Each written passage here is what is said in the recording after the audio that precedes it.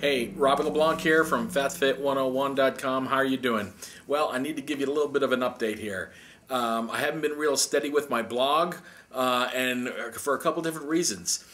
You'll notice a post I did, I think it was back on June 25th or 26th, where I got a phone call from my good friend Scott Sanchez out of Maui, Hawaii. He's a trainer. He's an Olympic trainer. He's been through 7 Olympic cycles, and he trains those guys on those extreme surfers and windsurfers out on Maui you see on Wide World of Sports. Anyway, he called me up and said, "Hey, Robby," he goes, "Dr. Phil is looking for a couple big guys from Las Vegas who have been beat by the buffets."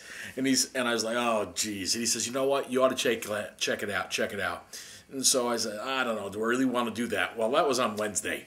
Thursday, I went to Dr. Phil's website and looked over the application. Friday, I applied for the show, not thinking anything. Saturday, that following Saturday, 2 days later, I get a phone call from one of the producers from the Dr. Phil show. They said, "Listen, we loved your application. We'd like to see you." So I said, "Well, you want me to come to LA?" They said, "Actually, do you know where the Mirage is?" Well, they set it up for me to go meet them, and I met their producers over there, and they videotaped me, and the next day they called me and said, "We absolutely loved your audition tape." And so bottom line is, I've been working on getting on the Dr. Phil show for his new weight loss challenge programs, the Dr. Phil Weight Loss Challenge.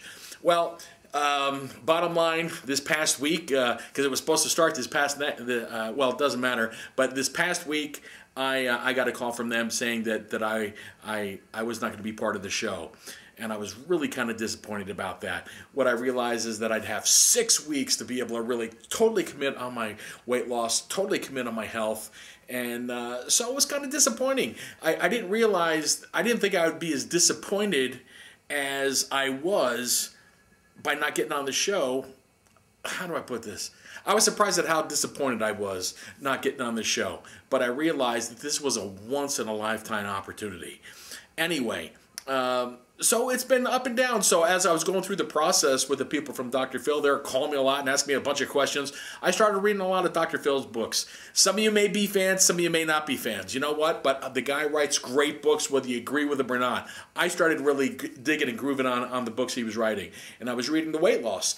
And the biggest thing going through this process, going through the interview process to be on their show and reading some of the books of Dr. Phil, I've come to realize some things that where I've had some challenges with my food, and it's helped me put in perspective where the real problem started for me. So anyway, I just want to let you know that that's why I haven't been consistently blogging and I haven't been on there, because one of the other things they didn't want me to get in too good a shape for the show. So, but I have to tell you, today's August 18th. I was hitting it hard in the gym. I was in the gym this morning. The 18th, I was on the treadmill for 60 minutes. I don't know how many calories I burned, but I burned a bunch of calories. But I weighed in today at 344, which my weight was way back up. So my goal, once again, I'm starting all over. This is day one. And I'm going to hit this thing all over again, and I'm actually going to use the principles from Dr. Phil's book and put it to the test, because, quite frankly, I haven't been able to figure it out on my own. I haven't been able to do it. I haven't been able to break through. So I'm disappointed I didn't get on the Dr. Phil show, but I am greatly appreciative for the opportunity, because through the interview process and through the process of me going through the Weight Loss Challenge book that he wrote, the 7 Keys, it opened my mind to some things that I really hadn't looked at pertaining to what's really got in the way and held me up on this process. So we're back day one. I am going to start blogging on a regular basis, but I wanted to kind of let you know that's what's happening. I mean, my honey Vicky is really supportive of what's going on. Scott Sanchez is on board. I got another gal, Zoe, from the gym over at the health club where I've been going to, who's going to start helping me with training. Dr. Kojo Dixon has been a tremendous help in this process and taking all my blood and getting my medical records together. Kevin Davis, a strong supporter. Stu McLaren. But anyway, I just want to let you know that's where it's at, and I'm going to get this done. So that's all I got to say. If you want to make a comment about this on my blog, go ahead. But I thank you very much. So stay posted for future things. And actually what I'll do is I'll I've got some music that I've written about weight loss that I'm going to start posting on the blog here, on my blog here soon. So you have a great day.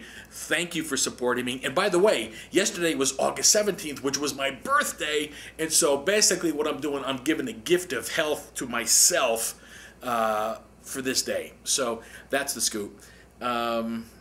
So keep an eye out, keep posted, keep supporting me. Thank you for supporting me. And I look forward to getting rid of all this weight and getting healthy. So you make it a great day.